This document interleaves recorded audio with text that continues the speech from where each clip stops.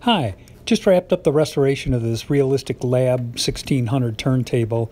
As you can see, it's a front-loading turntable with a linear tracking arm, and I was excited to get into this thing because I'd never worked on one of these. So here's a few highlights of the repairs and what it took to get this thing going and get it operational.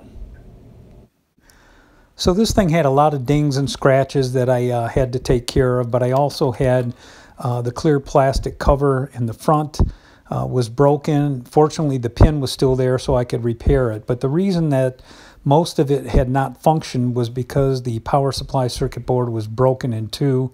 And as you can see, I repaired the traces here and then got it operational.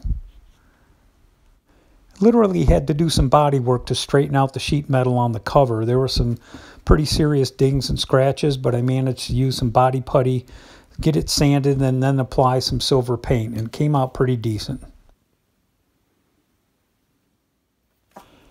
So after I replaced the platter belt, I found that it still wasn't running at the correct speed.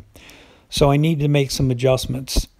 And there are adjustment capabilities provided through a couple openings underneath the tray. And what you need to do is extend that tray out, and as you can see here, I've got it elevated and extended so you can access those openings from underneath. So with the stroboscope going, I'll show you where those access points are, and you can get underneath there and make those adjustments. There's an adjustment for both the 33 and the 45 speeds. And just a note, as I recall, the service manual had you make the adjustments to the 45 speed first. So here's the original Realistic cartridge, and as you can see, the stylus is missing. I was hoping that I would just be able to replace the stylus, but before I ordered a stylus, I did a quick check on the cartridge, and lo and behold, I had one of the channels open. So one channel looked like was working, the other channel was open, so I ended up just replacing the whole cartridge. And here's the cartridge that I bought. It was an Audio-Technica P-mount cartridge, and I got that installed, and it's working pretty good.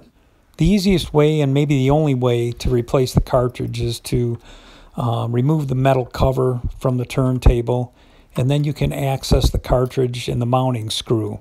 So first of all, remove that mounting screw with the tone arm in the resting position.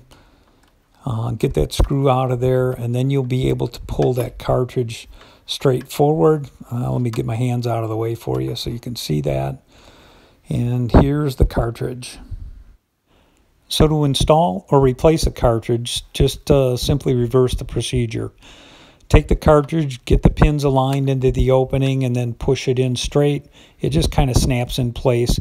Put the screw on and you're back in business.